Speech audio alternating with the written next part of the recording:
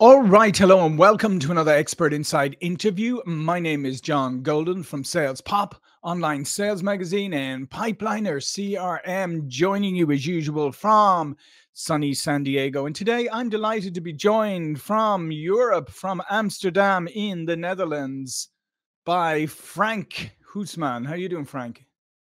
Hey, John. Yeah, I'm doing good. How about yourself? Yeah, doing great. And Frank is an internet entrepreneur focused on B2B and SaaS marketing. As a former SaaS founder, he knows the challenges and pitfalls of growing a company. And with over 20 years experience in B2B marketing and sales, his goal is to assist B2B founders and marketers to show their expertise. This way you will become the authority in your industry, so you never have to worry about new business again. And that's what we're going to talk about today is authority marketing for B2B companies.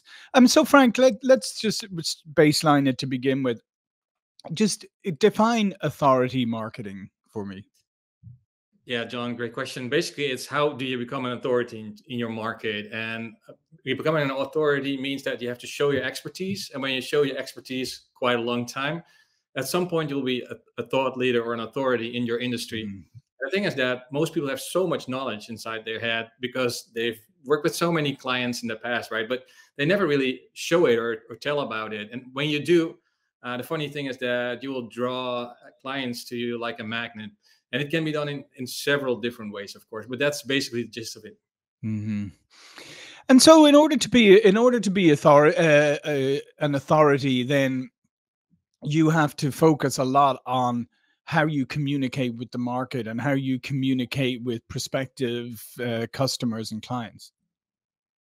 Yeah, that's true. Well, the thing is that so I work a lot with tech companies. Some of them are Hmm. SaaS companies, some of them have hardware. But anyway, it's always in a techie space, and they always start out with a great product, right? Yeah. And it's most of the time is one or two people, one or two great people who invent something, Mhm. and then they want to bring it to market.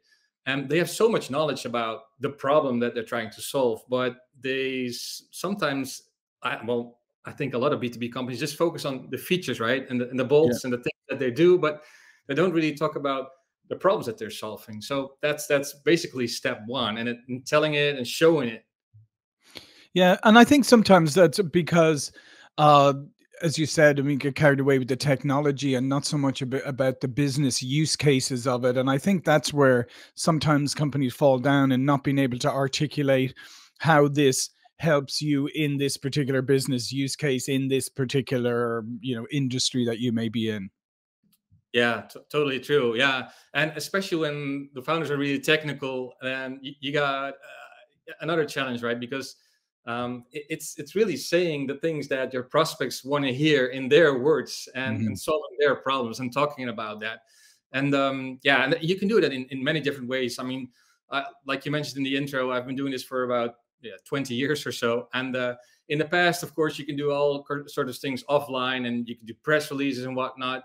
But I think 5 years ago, when I had my own SaaS, we just did a lot of guest blogs and creating our own content, and that Mhm. really made us an authority in the space because no one else was really doing it that way.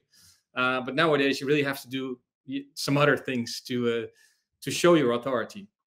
Yeah, yeah, because let's face it, I mean, people are churning out content like there's no tomorrow right now, So, and using AI tools, using all of this, so it's becoming harder and harder to filter out the noise. So, what are some of the strategies that you help your clients with in order to overcome what is, where it's just such a volume of stuff coming at people that they're kind of, you know, closing down, if you like. yeah, I think I want to circle back first to what you mentioned about the whole AI avalanche of content that's Mhm. been going on. Because I mean, I think for a year now, or just less than a year, I see a lot of marketeers just go wild with creating so much content. And when you even go back a little while, that the whole idea of content marketing is that every company is going to become a publishing Mhm. company. So you have to churn out content. So Yeah, what did we used to do? Create yeah. content by blogging, right? So not one article a month, because that was just the baseline. We'll go to two, then we go to four.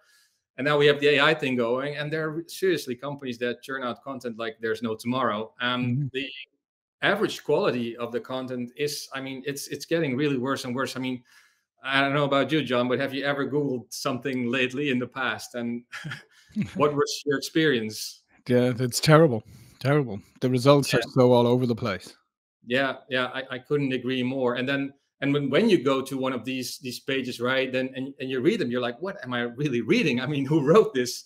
And of course, there are always exceptions, but I mean, there are so many tools that are being misused right now. So back to your original question, what are the tactics that we're employing right now? Of course, it always starts with a plan. What do you want to be an authority about? It's just like the number Mhm. one thing, right? And the feedback that we always get is, well, okay, I don't feel like I'm an authority yet. But the thing is that you're always way ahead of your prospects because you've been in this industry trying to solve a problem for, I don't know, a year, 2, 5, whatever. I mean, so you know a bit more about it, and you can Yeah. always share that perspective, right? So that's one. So the plan: what do you want to be an authority about? You will have your key messages you always want to return to whenever you're saying something. And the second part is, I mean, that's for us, that's really the easy part. I think we used to not churn, we used to create about 30 blogs, 30 blog articles, really well written articles every month for our clients. Mhm. But since definitely since 6 months now, this has been turned around to video basically Yeah. because everyone is trying to dominate Google with crappy content, and Mhm. it's really hard to come to be even Yeah. seen through all this noise basically. Um, yeah, of course, there's so many. You can always do it. I mean, and I'm not saying that's a bad strategy, but we've been switching over to video content basically because it works. And the thing Yeah. that we're doing right now is just we do 1 hour with a founder of or a subject matter expert, 1 hour per month, and we create content for a month.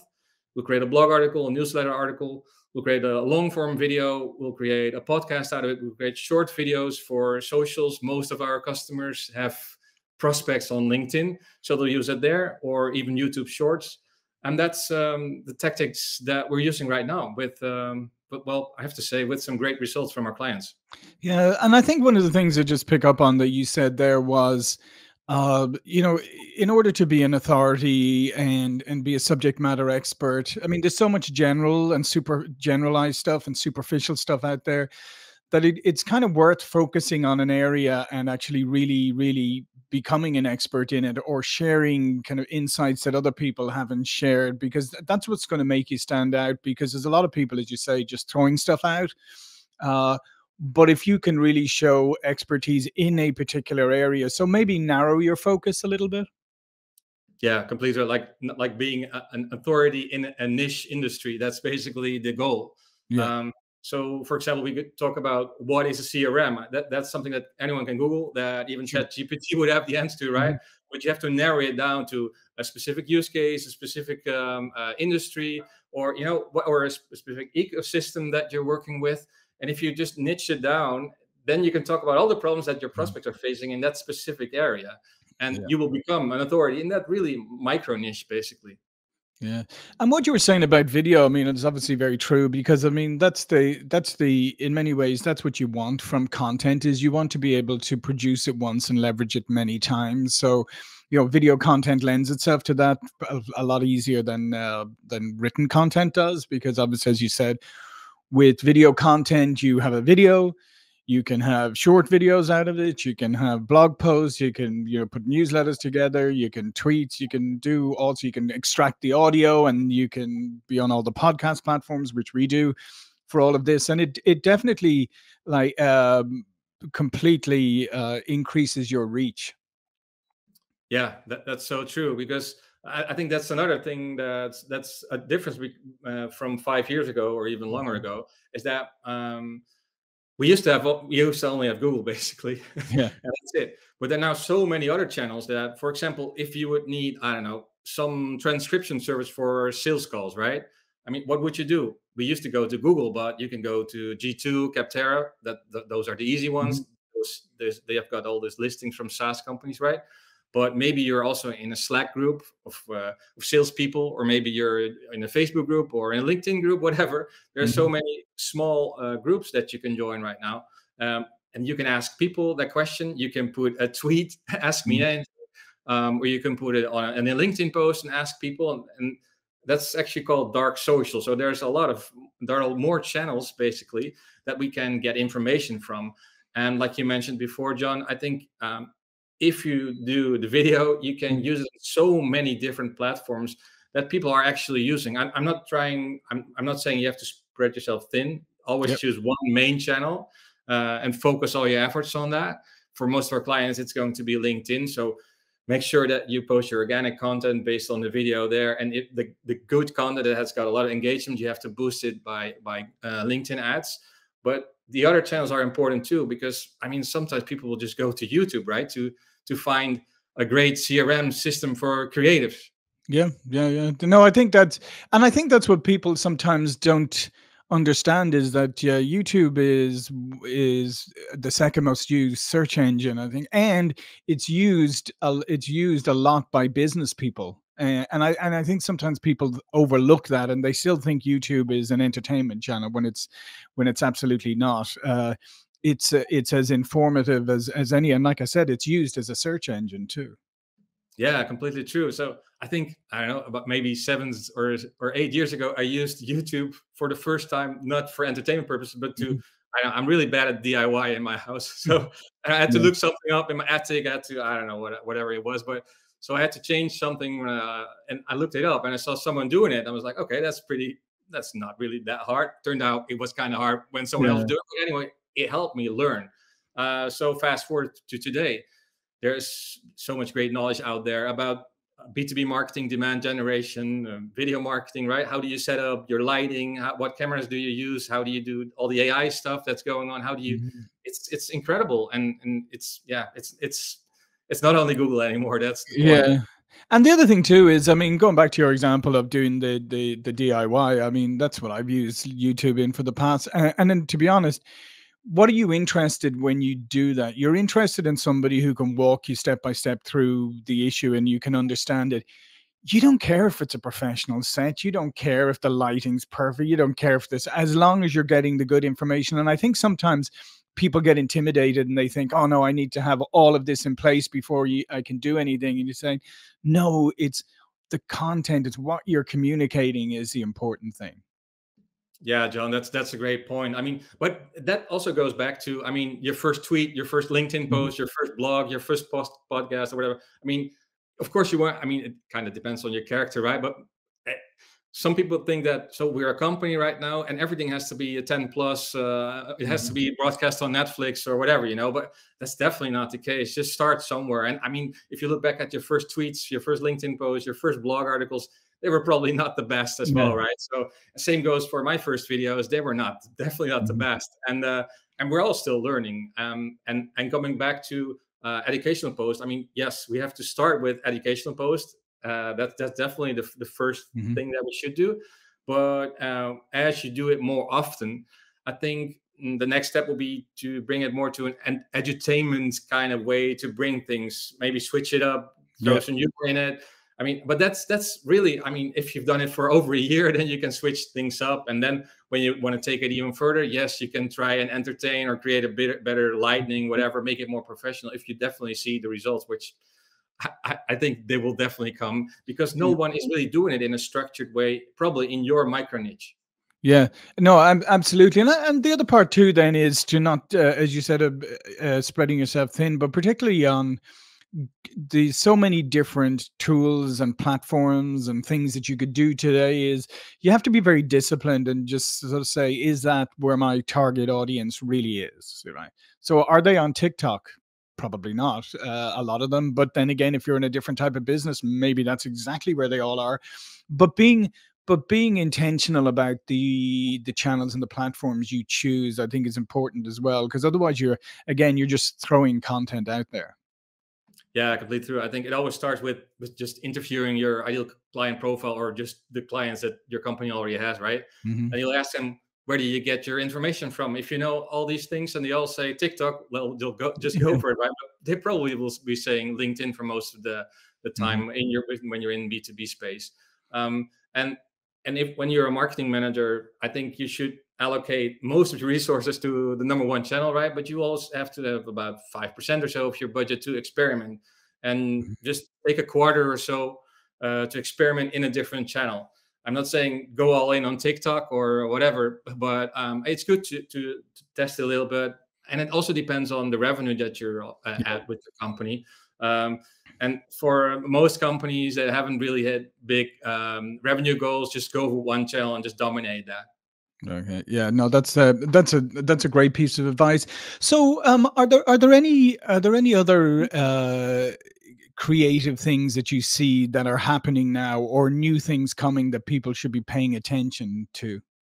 I think I mentioned edutainment, right? I Yeah. think in the video space, just make sure that you're educating people. That's step one. But I see some B2B companies really trying to do it in a way with serious video editing, and that really raising the bar by creating edutainment videos. And what I mean by that is that if you would look at a documentary on Discovery Channel or any other channel, you have this great infographics or whatever, and it really makes it pop, and that's definitely raising the bar on the video content level. But like I mentioned before, if you're going to start out, you're probably way ahead from the other people in your niche, because they're really not doing it right now. Yeah, that's what I'm seeing most of the time. Yeah, and I think the other thing too is, I mean, as you said, I mean, there's lots of different ways of creating valuable entertainment or edutainment. I think the one thing that you have to be careful about is not to try and become somebody you're not. So not to try and suddenly change your personality or start to try and be funnier than you are, because humor is extremely subjective and culturally sensitive. So I mean, I always think you got to be very careful on that one.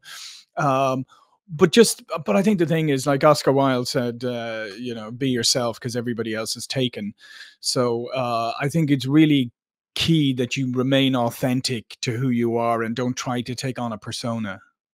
Yeah, and being authentic also means that you can share personal stories about the journey that you are on as a founder or a marketer or whatever you're an expert on.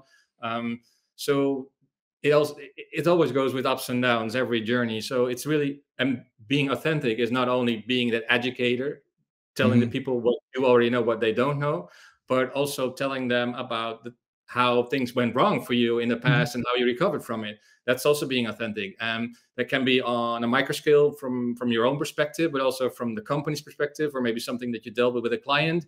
It will make you, like a human, right? Yeah, and I think at the end of the day, that's the key part, because we've come through the pandemic. Even before the pandemic, we were getting kind of disconnected, and now we're all looking for that kind of connections and that human element. And now we have AI and chatbots and everything, and now we're even less convinced about who we're talking to or who we're even communicating with. So I think there's a lot of power in that human connection. I think this is I think a real valid point when I look at the broader space, because some people just want to automate, right? Everything, just do everything by AI. I'm definitely not against it. I mean, if you want to do for it, go for it. Of course, it will help us a lot in our day-to-day things that we're doing as in our work, not only in our workplace, but anyway, that's what we're talking about. But the other way is how can we be more human? How can we show more of our authenticity, right? And I think that direction, those are two paths that we're probably exploring at the same. We should. You should do anything, but my advice would be to explore both paths, and especially when you're in software business, you can't really grab it, right? You can't put it in a box, you can't ship it. So make sure that you show the human side of what you're actually doing, and that comes also with feelings. Try to communicate them, and there's no greater way to do that than with video. Yeah, and just to make sure when you are doing all that automation and stuff like that, that you're not doing it to suit you rather than the customer, so you're not doing it all you're not looking always internally as you're doing things, and you're saying, no, this actually will benefit, and will benefit them, and maybe always keep in mind that human element. So listen, Frank, this has been great. All Frank's information is going to be below this video, but before we go, please do tell people a little bit more about you and your business. Yeah, thanks, John, for having me. Yeah, you can just check out maxiality.com. That's my agency that we're running, and we're creating expert content to make sure that you're going to be an authority in your industry. And there's some free videos and ebooks there as well. So make sure you check out maxiality.com. Thanks. Yeah, fantastic. Listen, thanks again, Frank, for joining us. Thank you for watching and listening. And I will see you all again very soon. Thank you.